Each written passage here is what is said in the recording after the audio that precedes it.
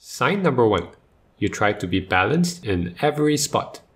This includes trying to achieve the perfect ratio of value and bluffs, as well as always calling down the top of your range when facing a bet. You're basically trying to play like a human solver, but for some reason, it's not working out.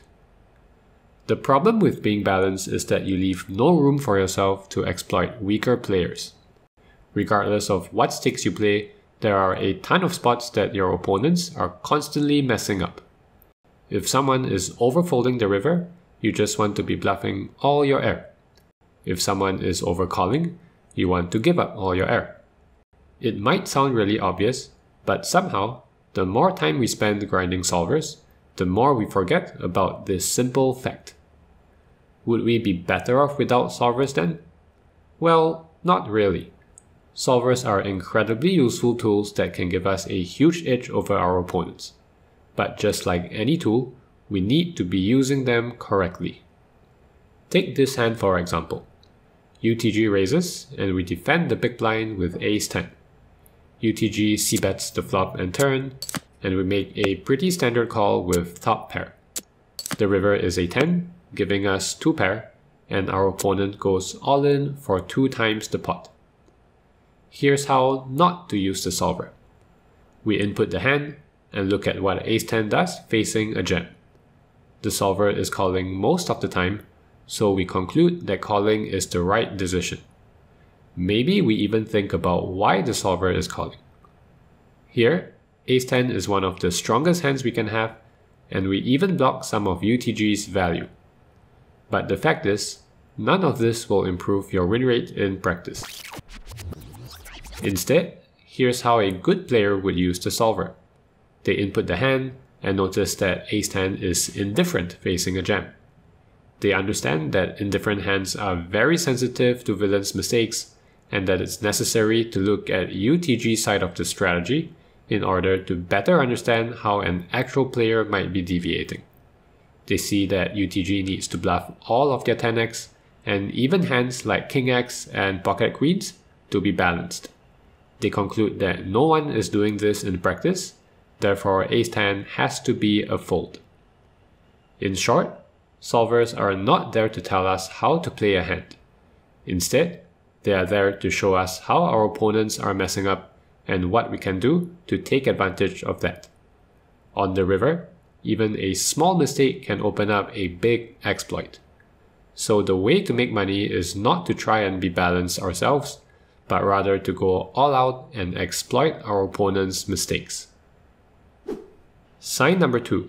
You focus too much on blockers. You fold when you have bad blockers and make big hero calls because you have good blockers. But for some reason, you're always running into the nuts. He's called and he's out. Nice one. The thing is, blockers isn't something that magically makes any call profitable. Instead, you want to think about them as a kind of juice. For a pot-sized bet, our opponent needs to have 2 value hands for every 1 bluff. If they can do that, then the EV of our call is exactly 0. If our hand has good blockers, that is, we block value and unblock bluffs, then this adds a bit of juice to our call. This juice can be worth anywhere from a fraction of a big blind to 5 or even 10 big blinds. It really depends on how strong our blocker effects are. Occasionally, blockers can turn a losing call into a profitable one.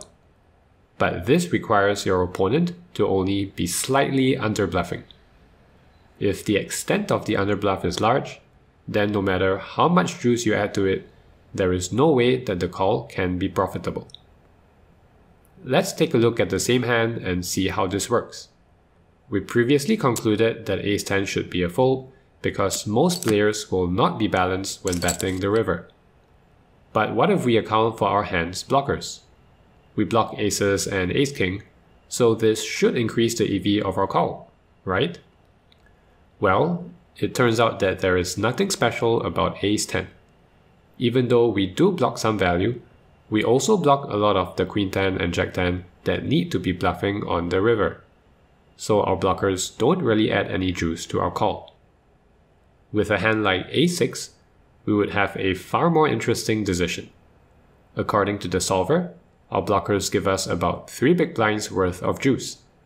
This is because the 6 blocks more value hands than the 10, and also unblocks more bluffs. So it would still be a reasonable hand to call with, even if our opponent was under-bluffing slightly. But of course, if we thought our opponent was massively under-bluffing, then we should just be folding all the time, regardless of how good our blockers are. Sign number 3. You always bet big on wet boards. You're terrified of getting outdrawn, so your entire strategy revolves around charging your opponent the maximum when you think they have a draw. Your hope is that they fold, but if they do decide to call, then at least you made them pay for it. The problem here is that we are focusing on a relatively small part of our opponent's range. Flush draws typically make up 10 to 15% of ranges, so we shouldn't be basing our entire strategy around them. Instead, we want to choose a size that works well against villain's overall range. Generally speaking, big bets have the effect of narrowing our opponent's range. The bigger we bet, the more they can fold, leaving behind a range that gets progressively stronger.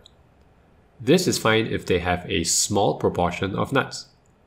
In this case, they either have to pay us off with plenty of bluff catchers, or overfold and allow our bluffs to make a profit.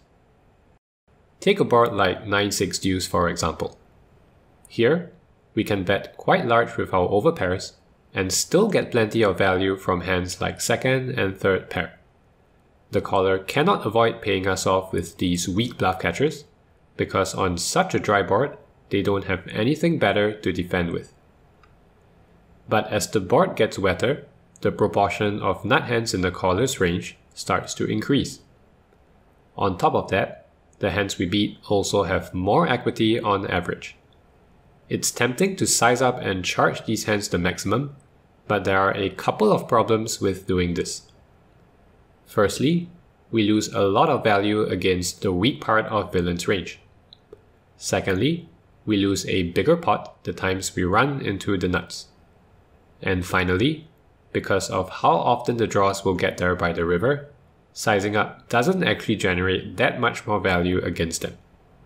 So on the whole, it's better to size down and get called by more weak bluff catchers. As an analogy, imagine if you had to choose between $100 in cash or a $150 check. But the check has a 50% chance of bouncing. The prospect of an extra $50 might be tempting, but anyone who understands expected value would go for the $100 cash. This is exactly why the solver sizes down on wet boards like 8-6-5 two-tone. Not only do we lose less the times we run into two-pair or a straight, we also secure more value against weak bluff catchers like Queen 5 and Jack 6, hands that we are almost guaranteed to make money against. Instead, betting big to charge hands like 7-8 would be like choosing the check over the cash. We might win a bigger pot the times that it doesn't get there, but the times that it does, we are left with absolutely nothing. So that was an intuitive way to understand why solvers sometimes size down on wet boards. For a more detailed explanation, check out this video here. Or you can also click on this one, which YouTube thinks you'll like.